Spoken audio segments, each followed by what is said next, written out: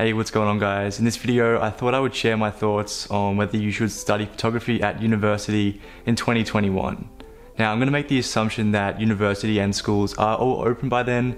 Otherwise, if it's online study, I definitely wouldn't recommend it at all. So I have some key points, pros and cons, and overall just personal subjective opinions that hopefully should give you a better idea of whether studying photography is a good idea for you. So we'll leave some timestamps in the description below. That way, if you just want to know something specific, you can just click on one of those and it'll take you right to it. I'm obviously not a careers advisor, but I'm just about to graduate with my bachelor's in photography. So I'd say I have a fair case on this topic and have some arguments either for or against on whether you should study at a higher level. Now, I'm going to be speaking from the perspective of the Australian university system.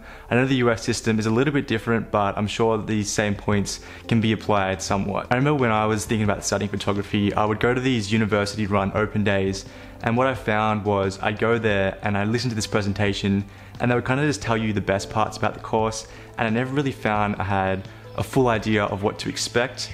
So in this video, I thought it'd be a good idea for me to share some of the good things and bad things. That way it's a bit more of a grounded discussion and you might have a better idea of what to expect if you are thinking about going down this path. So if this video is helpful and you want to see more of my stuff, then please consider subscribing, and if you have any questions, then leave them in the comments down below. So first things first, you obviously don't need to study photography in order to be a photographer.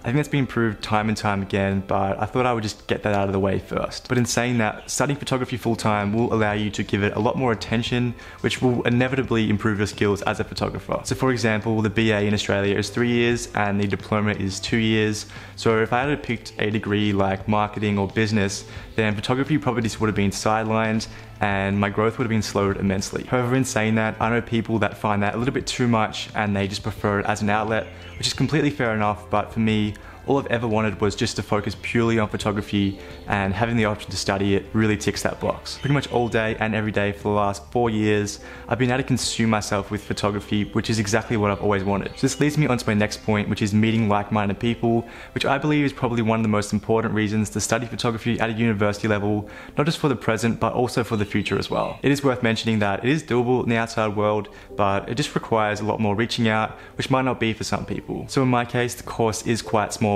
so it is pretty easy to meet people and create some meaningful relationships that will hopefully last a lifetime. My friends and I are always sharing thoughts and ideas towards each other's work, which creates a really safe yet critical environment to get feedback about your own work. And the best part is, because you are together pretty much on a daily basis for at least 3 years, you really get to know the strengths and weaknesses of your peers, and you're able to see their progression from day one. So I guess one of the questions I had when I was thinking about studying photography is, what would you learn? Is it more theory or is it more hands-on practical stuff?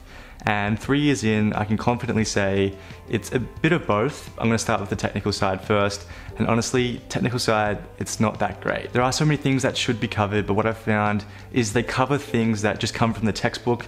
So a lot of things we learn aren't even really relevant to the industry today, which is pretty disappointing. And I can see the frustration of the teachers who actually want to teach something that they feel passionately about, but they're just held back by the criteria of the university for whatever reason. I won't get too specific as it's dependent place to place, but the main technical side of things normally revolves around lighting and post-production as well. And to be honest, after 3 years, I'm probably not as confident as I should be with lighting, which is pretty disappointing considering all the work that's been put into it. And that's not for the lack of trying. I just find the way it's set up, it's not overly inspiring or motivating, so to be honest, I haven't really got much out of that. I've actually learnt more watching YouTube videos than I have going to university in this regard, which I guess says something about the education quality and just how good this platform can be. In terms of post-production as well, I always find we learn the most unnecessary ways of doing things when we could be learning something a lot easier and a lot more modern, but we're taught these old ways that were good 15, 20 years ago, but no longer in line with what we're doing today. I think this could be teacher dependent, but I still think it's a point that needs to be raised. This is a complaint that seems to be echoed elsewhere,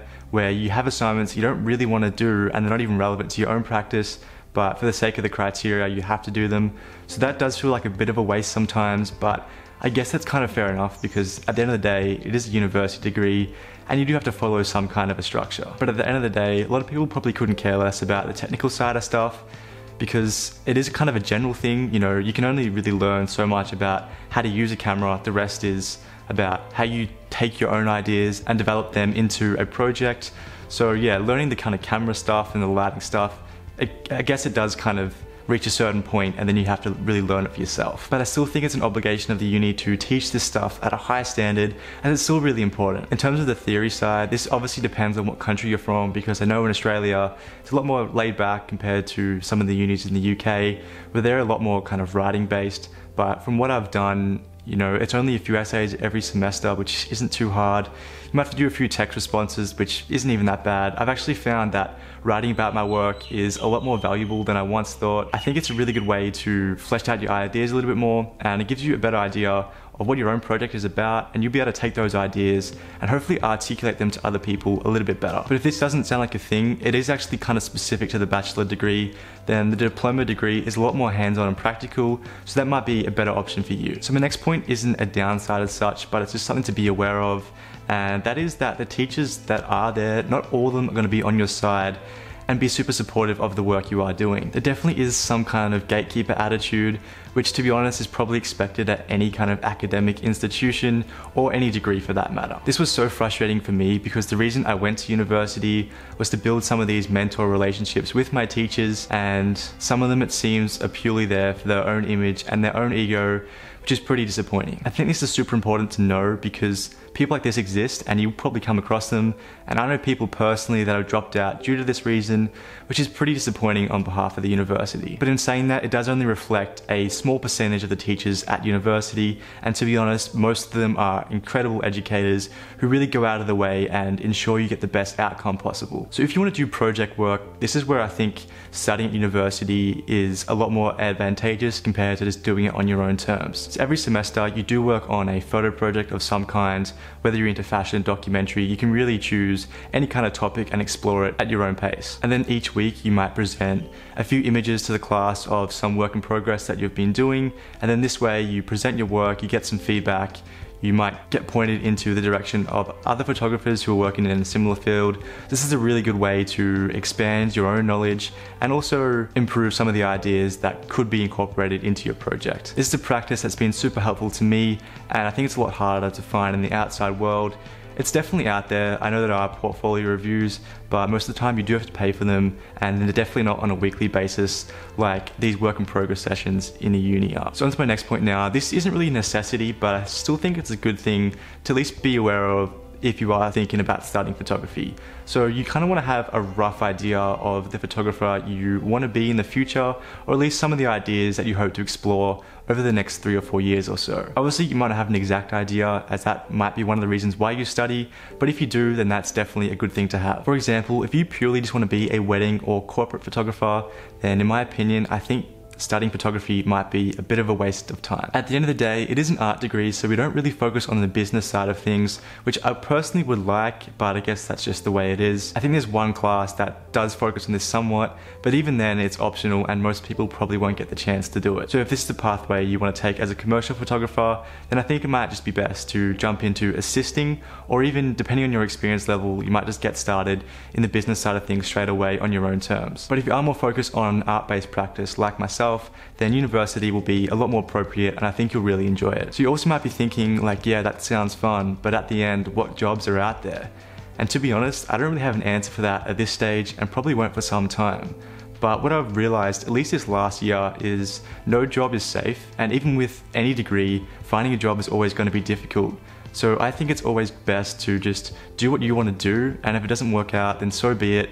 At least you gave it a go, and in the future you're never going to have any of those what if thoughts. I think that was my main turning point, was thinking that if it doesn't work out, I'd much rather be in that position than not trying at all and regretting it later on. So make sure if you are thinking of studying photography, you really have to give it everything, and in the end it'll be a lot more rewarding. So a point I make a lot in my videos is the financial side of things, which I think is really important. So I won't give any exact figures because it will depend on your location and which university you decide to go to, but what I've observed is the bachelor's in photography is a lot cheaper than the other degrees out there, which might be pretty reassuring if money is a big factor for you. So I guess that leads me on to my next point somewhat, and that is the money you pay does actually cover a lot of the resources that are available to you pretty much all the time. Once again, obviously depending on the school, you'll probably have access to scanners, printers, cameras, lenses, studios, and probably darkrooms as well. So I think that's like a complete package for any photographer. I personally don't take advantage of this enough, and I know once I graduate I'm gonna regret it so hard,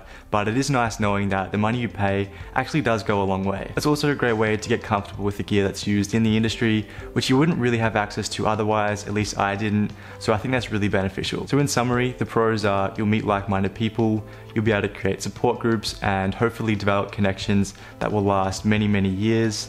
It is pretty affordable, as I mentioned. It is one of the cheaper degrees out there, and you're gonna have access to so many resources that you wouldn't really have access to otherwise. And the cons, the technical side of learning probably isn't too great, and to be honest, you could probably learn similar if not better things on YouTube. There's not much of an emphasis on the business side of things, which is a bit disappointing, but that might not bother some people. And finally, the teaching staff might be a bit hit and miss depending on where you study. So I hope that gave you a better idea of whether studying photography at a university level is the right move for you. At the end of the day, it is such a personal decision, and I think that you should only really worry about what you want to do versus what everyone else is telling you to do. At least that's what I found with me. It's definitely not for everyone, and alongside the pros, which are really good, there are a lot of frustrating elements which I wish didn't exist, but I guess that's just the way it is sometimes. So once again, if you have any questions, then feel free to leave a comment down below, or you can just send me a DM on Instagram at benjroga, and I'll be sure to get back to you as soon as I can. Anyways, thank you so much for watching, and I'll see you in the next one. Cheers.